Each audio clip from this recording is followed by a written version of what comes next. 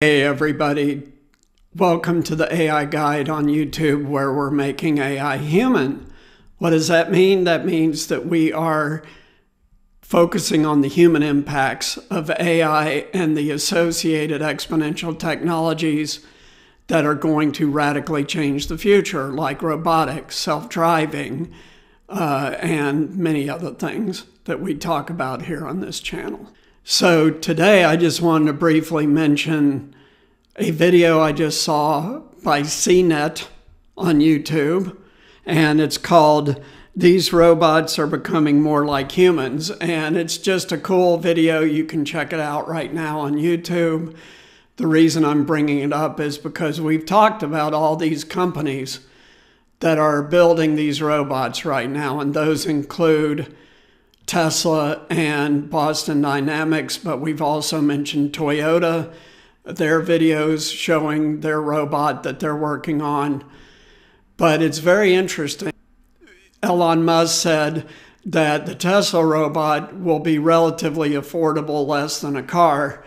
And once it's rolled out, he expects it to be sold in the millions, and it will do all your housework for you. Vacuuming, cleaning, loading the dishwasher, unloading the dishwasher, etc.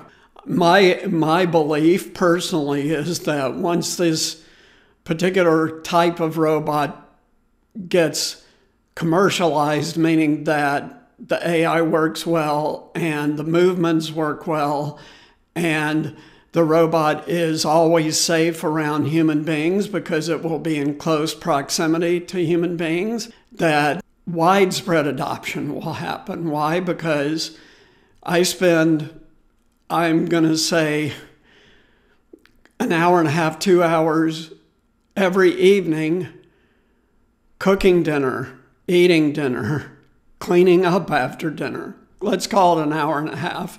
Multiply that by 365 the days in a year, and you can quickly understand that these robots are going to be massive time savers. And the number I just said does not even include the time spent to clean your entire house or apartment every other week.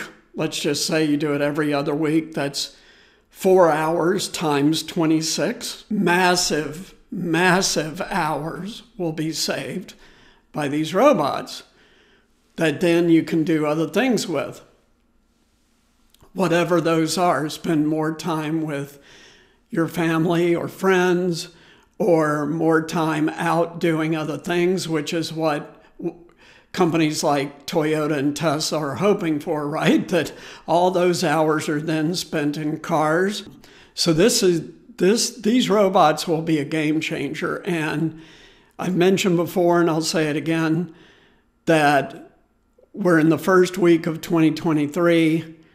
The advancements in robots in just 2 years is stunning. When you go to Boston Dynamics website and you look at their videos from 2 years ago, 3 years ago versus now, and what the robots can do, it's crazy how fast they have improved. And that is speeding up. That improvement is speeding up year over year. So we've talked about how robots will be everywhere in the relatively near future. In fact, I have predicted that by 2025, we'll start to see them in retail establishments, right? One of my viewers commented on Flippy, who's going to be cooking burgers, but we're talking also robots in retail stores who recognize you and know what you bought last time and will make recommendations for what to buy this time. Robots are already, thanks to the pandemic, roaming airports and shopping malls, doing cleaning and disinfecting, and this is only going to accelerate. So we're all going to have to get used to seeing robots in public a lot, which has not really been common yet.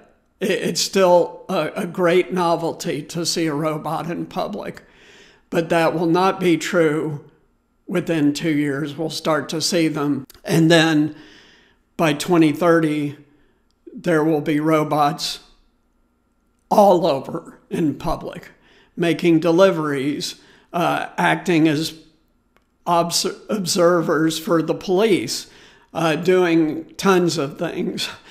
So the world is going to change. It's going to change very, very quickly.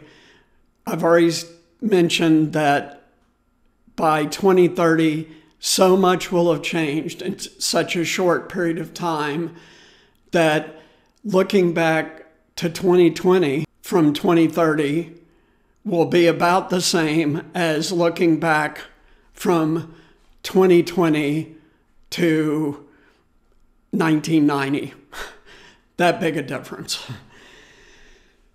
This is exponential. And that's how exponential works. In my very last video, talked about a prior exponential invention, the telephone. So that's why we started the AI Guide, to prepare you for a radically different future. Click the link below, get those resources. Click the other link, read my book. You'll learn much more. And be prepared. Start to prepare now for careers that will be relatively safe from AI. And those careers involve a human touch.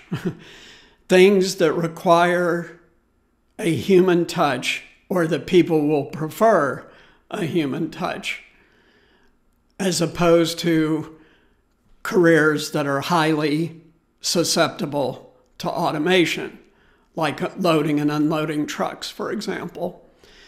So thanks for tuning in. Take care. Have a blessed 2023, and we'll see you next week. Take care. Bye.